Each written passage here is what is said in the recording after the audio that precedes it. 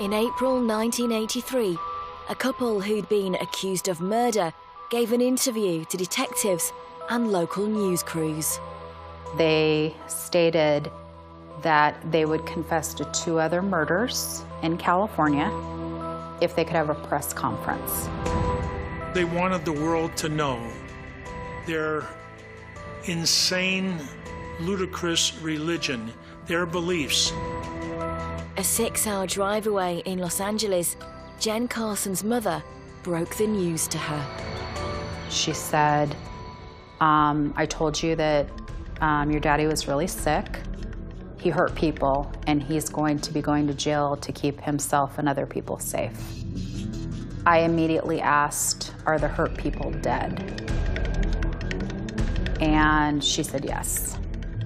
And I said, do they have mommies? And she said yes. And I said, are they sad? And she said yes. Jen's father and stepmother were on a mission to rid the world of what they believed was a dangerous scourge. Michael and Susan Carson were referred to in the press as the San Francisco witch killers.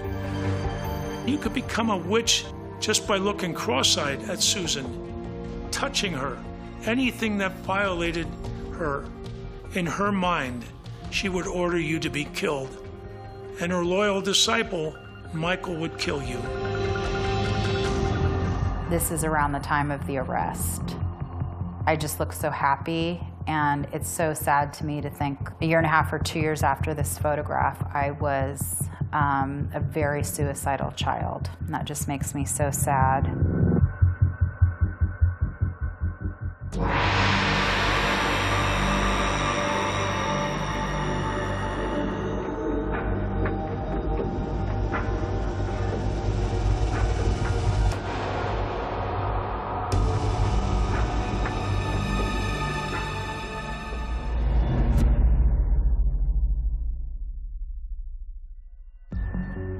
On the 10th of March 1983, what had started as a normal day for San Francisco detective Frank Falzon took an unusual turn.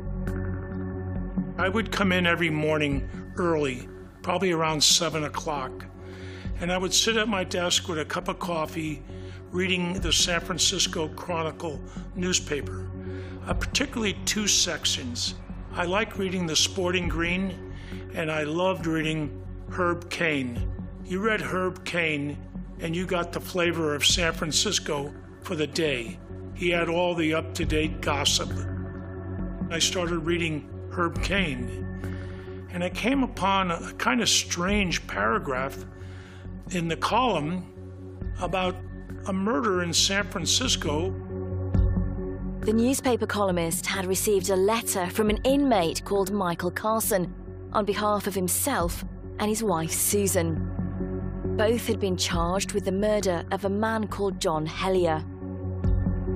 Michael had sent a letter to the San Francisco Chronicle saying he wanted to get more publicity about the crimes that they had committed. They were currently locked up in Sonoma County Jail and weren't getting proper publicity in that relatively small town, and they wanted to come to San Francisco and get publicity for their crimes there, including the killing of Karen Barnes. I thought it was kind of strange to read that in the paper, so I went out to the front part of the office where books were kept on all the murders that occurred in San Francisco. And I started going through one book after another, looking for the name Karen Barnes. Karen Barnes' case was a cold case. March 7th, 1981, police discover Karen's body in her apartment on her kitchen floor. And they begin to interview neighbors, friends, other individuals in the Haight-Ashbury community of San Francisco, and all state that she had a very strange couple staying off and on in her apartment. James Michael Carson and Susan Carson were the suspects, but there were no linking evidence. They just knew that The Carsons had been living with Karen, so they were the prime suspects. At the time Frank Falzon was reading that bizarre letter in the morning paper, Jen Carson had been in hiding from her father and stepmother for almost 4 years. Looking back, I see that my father always had someone he was somewhat obsessed with.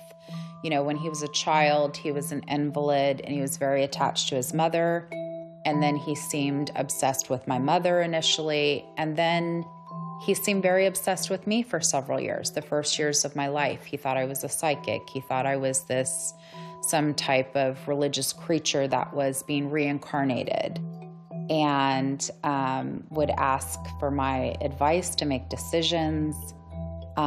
So, you know, he was both loving and bizarre at the same time.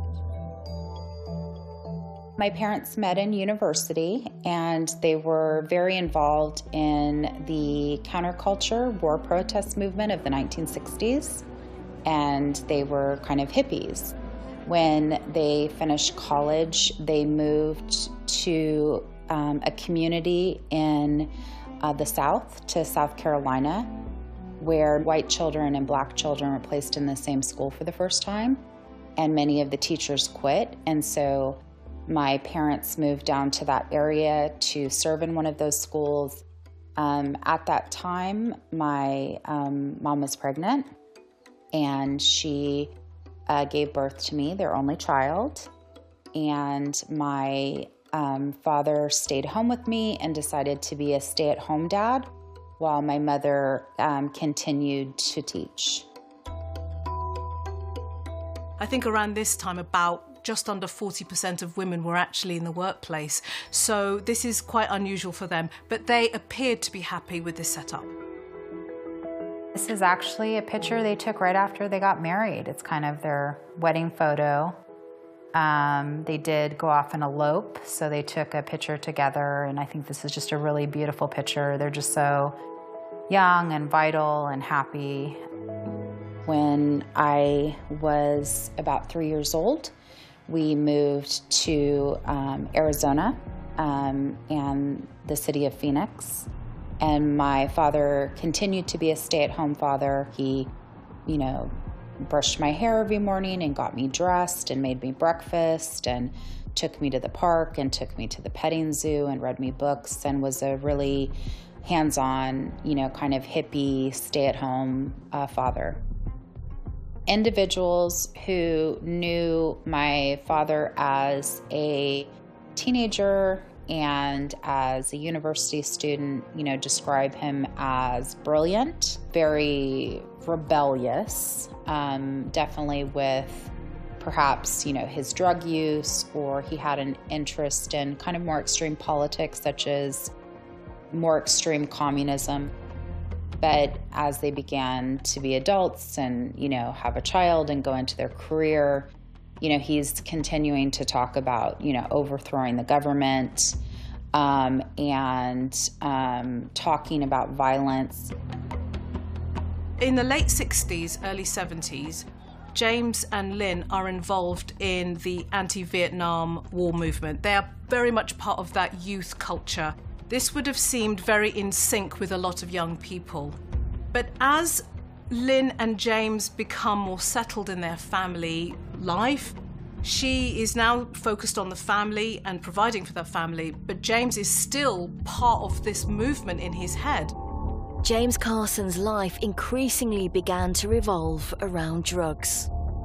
He was also selling marijuana, which was illegal at the time.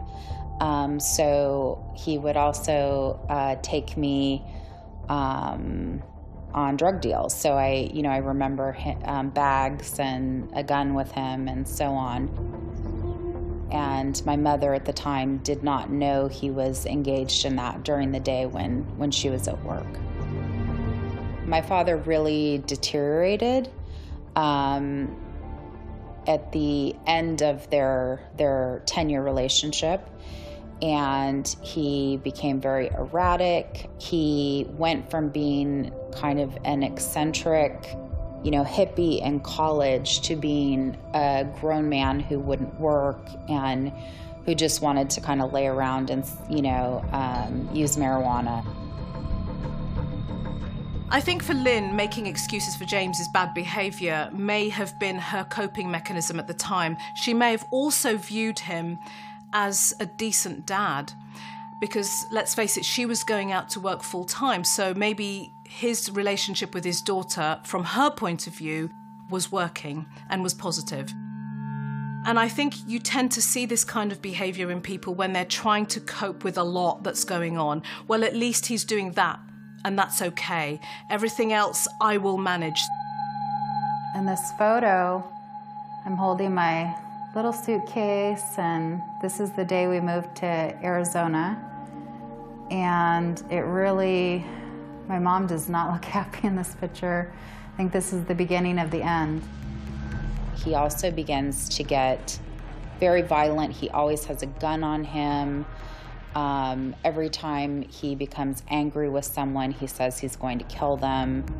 My mother is blaming the acid, the LSD. LSD is a mood-altering drug. It does change perception. And I think she maybe thought, well, if he comes off that, he'll be okay. Then there are examples of him not being on any drugs and still being violent. And I think Lynn was just about hanging on. But I think the turning point for her came when there was a bit of broken glass that cut Jennifer's leg during one of Lynn and James's fights. And I think that for her was that was it. That was the last straw. She was not going to tolerate her daughter being harmed. Lynn walked out, taking 4-year-old Jen with her. Within days, James Carson would have a new lover and a new name. The moment that my father met Susan, she said, "Your name is Michael." And he said, "No, my name is James." And she said, "No, from now on, you'll be known as Michael." She then stated that she was psychic. She could see the past and the future, and that she saw that they were lovers in a past life. His birth name was James Clifford Carson, and from that night on, went by Michael Bear Carson. He was taken in by this woman, and he was under her spell. And he was at her command to kill whenever she ordered him.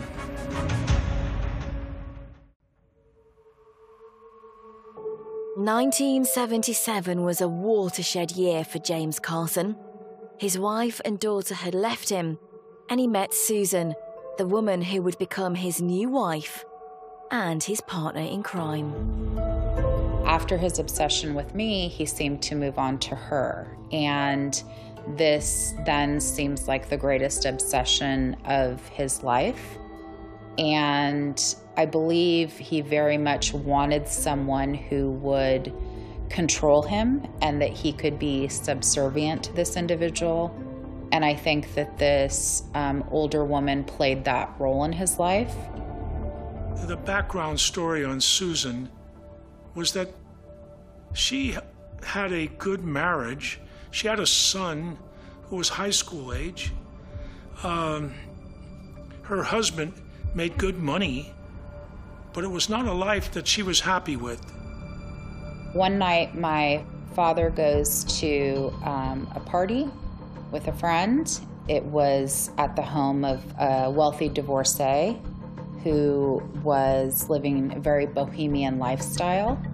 And so my father met this woman that was, 10 years his senior, and he instantly becomes very enamored with her. He had bipolar 1, the more severe bipolar that would have delusions and mania. Susan was diagnosed as having schizophrenia as a child. And I think they had a strong bond over their drug use and a strong bond with shared delusions. And then I think both were also very hypersexual. So I think it was probably an intense sexual relationship as well. and then her desire to be dominant and his desire to be subservient. Soon after Michael and Susan meet, he never leaves. He comes to a party at her house, and they're together from then on. They now seem to have become one person. They're operating as if it's us against the world. She's making strange concoctions of food with barley and marijuana and LSD, and she says will help them see more clearly the visions of the future. They claim to have this variation of a Muslim religion, and that they knew when people were witches, and they had some sort of distorted view of astrology. I was never able to figure out where this witchcraft belief came from. After Michael Bear Carson set up home with Susan, Jen became a regular visitor. The first time I recall going to for a custody weekend at Susan's house, it was absolutely terrifying. So we got to the house and it was night, and they opened the door and there was a very large entry room. It had a bunch of potted trees. In my mind, it looks similar to the forest from The Wizard of Oz. And so I'm entering this room with these potted trees and no furniture and poor lighting, and it's dark, and there was nowhere for me to sleep. I recall sleeping on the floor, and the only furniture in the home was a waterbed. On several of the visits, I was coming back from the visit and telling my mother they didn't feed me. And I remember attempting to find food because they were passed out naked from drugs. And I remember attempting to escape from the home. I remember picking up a corded telephone and trying to dial anyone. And at one point I dialed 0 and saying to the telephone operator, "I want mommy."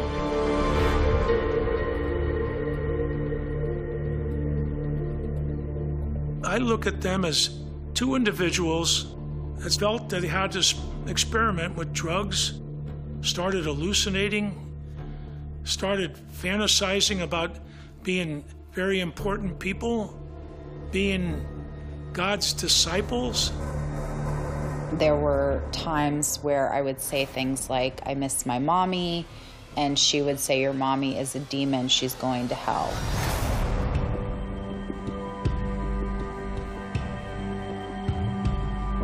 I have very vivid memories of crying and saying, "I want my mommy to rub my back." And Susan saying, "You want me to rub your back? I'll rub your back." And she scratched open my back with her jagged fingernails. Jennifer is 4 or 5 years old. This is a horrifying space for any child, any person to be part of. When I was returned to my mother, I said my back hurts, and that's when my mom found the wounds. I think anyone else would have called the police, but it was almost like she was so frightened and she felt that she just needed to get us away. And so at that point, she actually hid me at a church. She then is absolutely petrified, very much believes these people are really, really dangerous and that, this woman could kill me. Jen would not see her father again for almost 20 years. In 1979, Michael and Susan Carson went abroad on a religious pilgrimage. When they returned, Lynn and Jen had disappeared. Michael and my stepmother Susan began living this very nomadic lifestyle and in 1980, and they're growing large amounts of marijuana on a marijuana farm, and then they are going to different locations to sell the marijuana. And they would go to Haight-Ashbury, which was kind of the center of the counterculture 1960s movement. And there they encountered Karen Barnes, who was a young woman, age 23, who lived there, was a part-time housekeeper, was trying to get into acting. They met her at a party where everybody was experimenting with LSD, mescaline, and peyote. And everybody was high. Everybody thought that Susan and Michael were strange, but not Karen Barnes. She was fascinated by them, and she invited them back to her home. The friendship came to an abrupt and brutal end one night in March 1981. Susan felt that she was a witch. And after doing all this drugs and tripping and LSD, she felt that Karen Barnes had to be killed. So when Karen was asleep one night on the floor, they hit her over the head with a frying pan. And as she laid unconscious, they stabbed her over 12 times, killing her.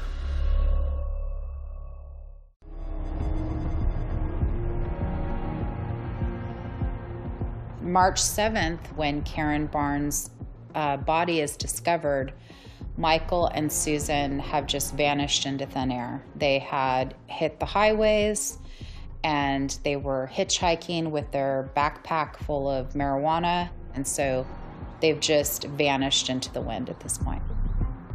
A little over a year later, the couple struck again. In 1982, Michael and Susan had been involved in an illegal marijuana farm, which is in Humboldt County in the northern part of California.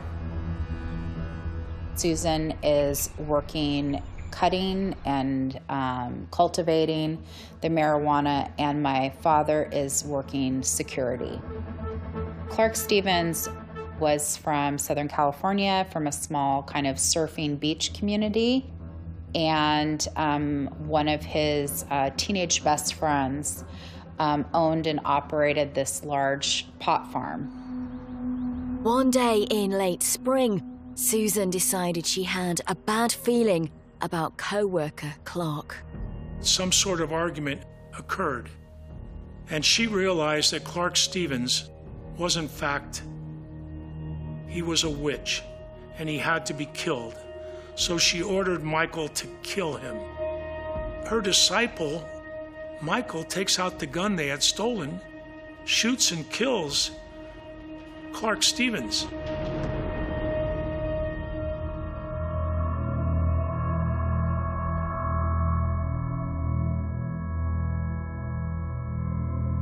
They took his body out into a marijuana field, covered it up, and buried it. They attempted to burn it, but that was not entirely successful. Sometime later, there were some campers in the woods, some hikers that were camping, who their dog appeared to be playing with an object. And tragically, the dog was playing with the head of Clark Stevens. So they called the authorities, and they came and searched the place, and they found the remains of Clark Stevens, and then that he had been murdered. So the people working at the farm said that about the time that Mr. Stevens went missing, that the two people who had worked there, Michael and Susan, had disappeared. But the only last name that they gave was Blair. And so when the police searched for suspects under the name Susan and Michael Blair, they came up empty because that was a false name. Living on the run, Making camps in the woods, the Carsons were not heard from again for several months, until one unusually cold morning in January 1983. They had been hitchhiking from Bakersfield, California, and a man named John Hellier picked them up somewhere en route to Santa Rosa, and they drove for about a day. They were in a truck where there was just the single bucket seat. And so 2 people ride comfortably in a pickup truck, but 3 it's tight. And according to Michael and Susan, John's leg was touching Susan's leg. And, that was taken as some type of sexual overture.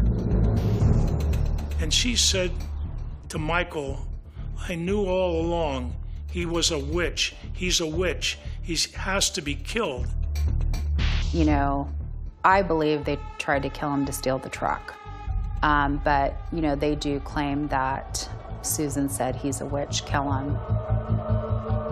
So in an area in the northwest part of Santa Rosa, known locally as Fulton, the truck came to a stop on a river road, and witnesses observed a scuffle between Michael Carson and John Helliard, and eventually Michael Carson gained control of a pistol and shot John Helliard twice in the head.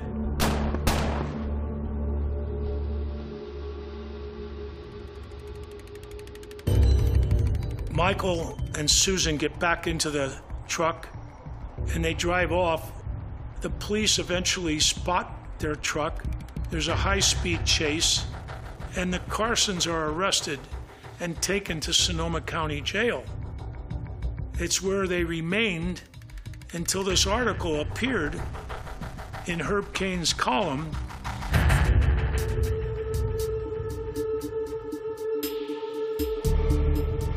It was at this time Michael and Susan, already on remand for John Hellier's murder, claimed to have killed Karen Barnes.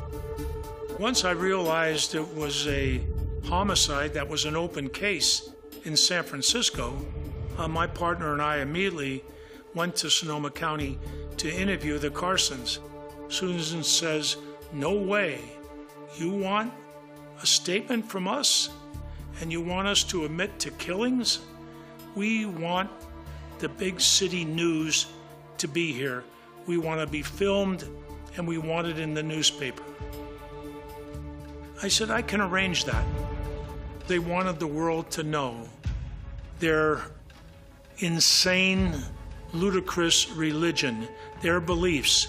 They thought they could end up with a flock of disciples, and that she could be the right hand of God, and she would have all these people following her, worshiping her.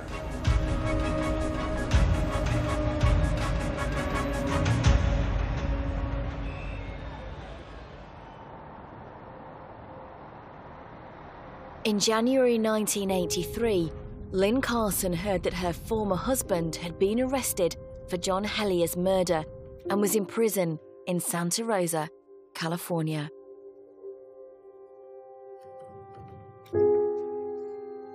My mother felt some relief because she had then believed for 5 years that these people were dangerous and could kill her child or herself. So when they were arrested for killing other individuals, she felt incredibly sad for those families, but at the same time felt relief that her child was safe. She's experienced this man becoming more and more violent in their relationship. So for her, this may have not been a surprise that, you know what, he went all the way because he was already in a very dangerous, violent space when I left him. Soon after my father's arrest, the letters began. He would send long 7-, 8-, 9-page letters to any addresses that he had for any relatives who might forward the letters on. The letters were very rambling. Do you remember your daddy? You were very small, beautiful. I had to go to Jerusalem. I came back, but I couldn't find you. I fought for God in a very bad place called San Francisco, where everyone hates God and does bad things. And it says, suicide remarks are torn from fool's gold's mouthpiece, the hollow horn, whose wasted words prove to warn that he is not busy being born, is busy dying. That is just chilling to me, because I work as an expert on suicide. That's so bizarre to me that 25 years ago, he sent me this quote about suicide. Oh, that's chilling. Some of these letters I've never read in totality. Like, I would read a few lines and then I would get upset and put them away. I think I'm seeing this for the first time right now, and it just scares me to death. I need a minute.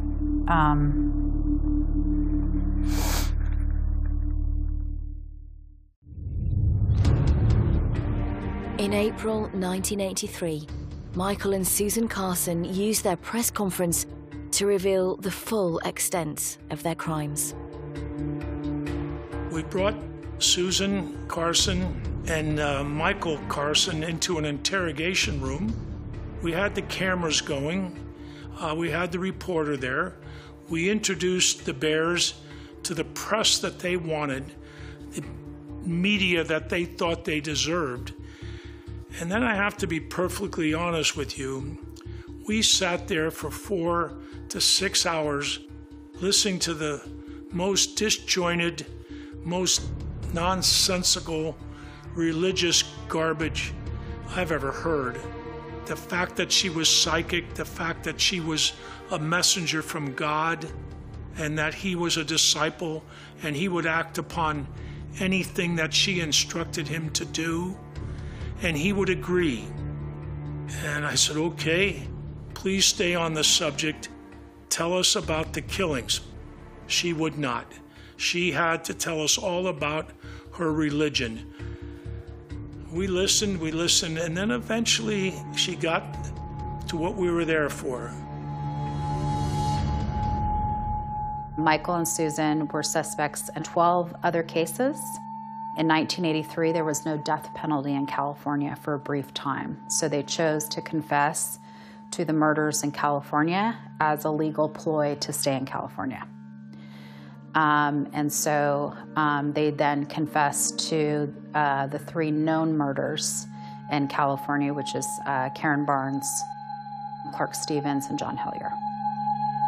It seems that Susan was wearing the pants, so to speak, in this relationship.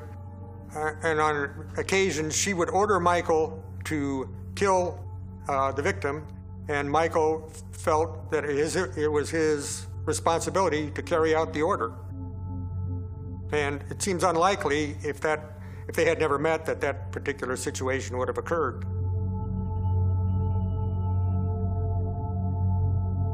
So the adults in my life now know that my father's been arrested for multiple counts of homicide. My mom was very concerned that it would appear in the media, and she didn't want me to find out through the media.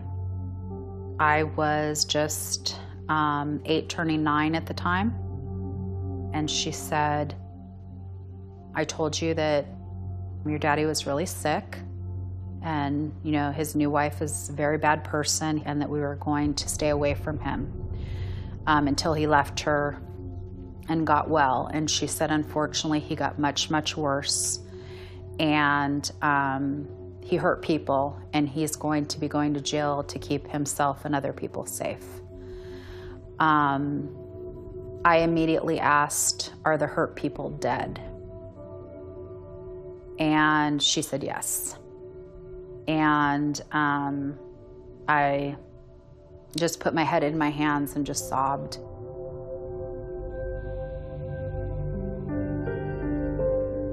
This causes devastation for Jennifer as a child.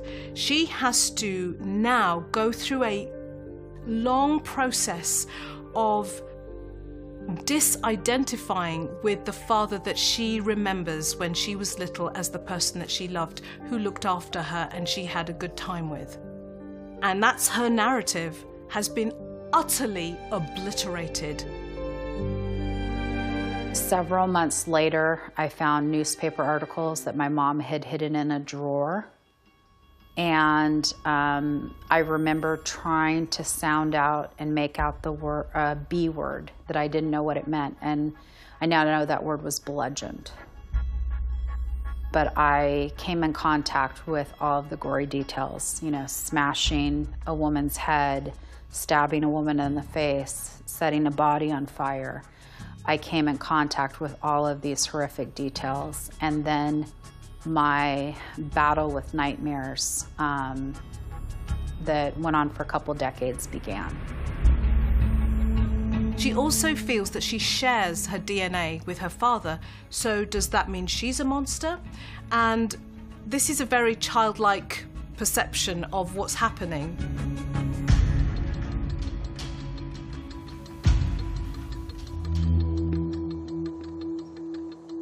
In June 1985, Susan Carson stood trial in California for the murder of John Hellier.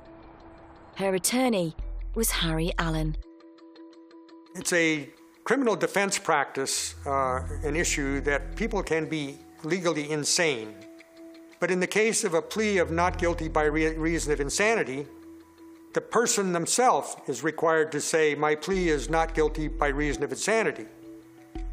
The catch-22 in that situation is that a person like Michael Carson or a person like Susan Carson, they don't think they're insane. They think they're absolutely correct. Susan believed that she had a religious right to kill witches. There were a number of trials and a number of appeals, and they went on for 9 years. And so I was, during that time, also very fearful that he would somehow be released on a technicality. Eventually, all opportunities for appeal were exhausted.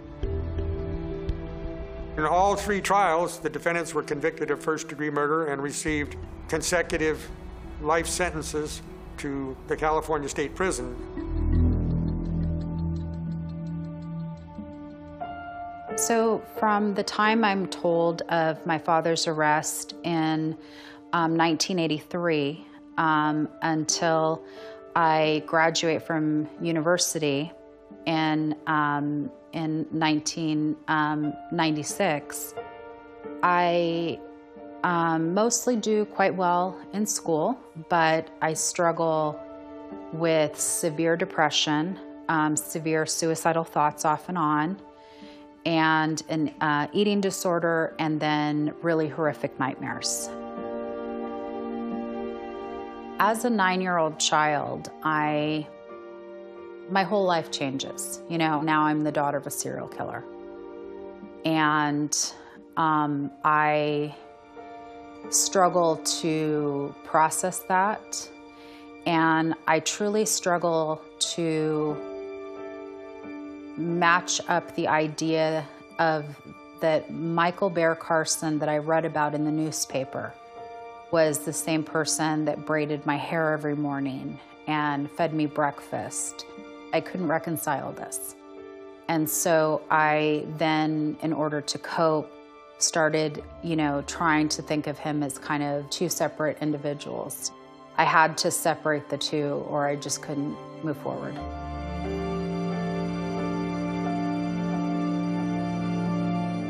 In 1997 was a turning point for Jen.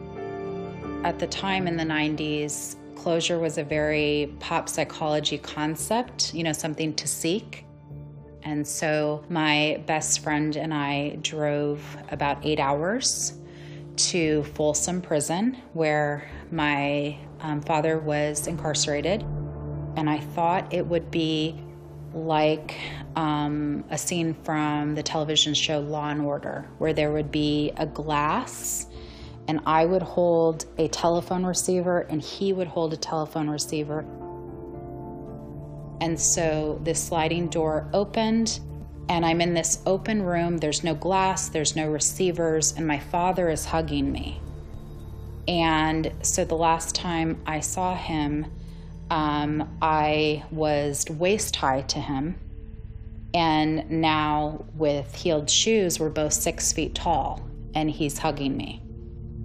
And I'm just shocked and I'm stunned and I just am just frozen like a statue. She's looking for the truth. She's looking for answers. She's looking for something that will enable her to close that chapter in her life. Some explanation, some remorse, something, some truth. He doesn't give this to her. I realized that he was lying, he was manipulative, and I was going to get no answers. For example, he stated that my mother abused him, and that's why he became violent or what have you. So at that point, I was just wanting to disengage and leave, and I just needed to say goodbye and walk away. And so when I walked outside that prison and thought, my daddy doesn't exist anymore. James Carson does not exist anymore. That's Michael Bear Carson, and he is a pathetic creature, and he's like a rat in a cage. He's going to die in that prison, And when I left, I felt at peace about leaving and walking away. In 2014, a law change in California meant older prisoners like Susan and Michael were permitted to apply for parole. I began a petition campaign and a media campaign against their parole, and I clearly stated that neither of these individuals has felt any remorse, neither have been rehabilitated, and both would kill again if released. Karen Barnes' family, Clark Stevens' family, John Hellier's family, these are incredibly good, kind people, and it was incredibly traumatic for them to have a parole hearing. It's scary to think of these two people back out on the street because they've never shown, to my knowledge, any remorse for their killings. Because in Susan's mind, they were killed for a reason. They were witches.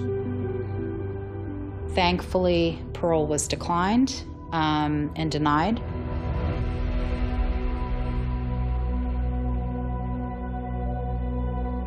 For Jennifer, she divided her dad in two, I think, as a coping strategy. The dad that she remembers when she was a young child who was loving, and the killer. I think what she's recognized as she's got older and integrated those experiences is that the dad that she remembers as a child actually never really existed. James Carson, the man that brushed my hair and took me to the petting zoo, he was a mirage and he never existed. There's only Michael Bear Carson, the monster that kills people and laughs about it. And I have nothing to say to Michael Bear Carson.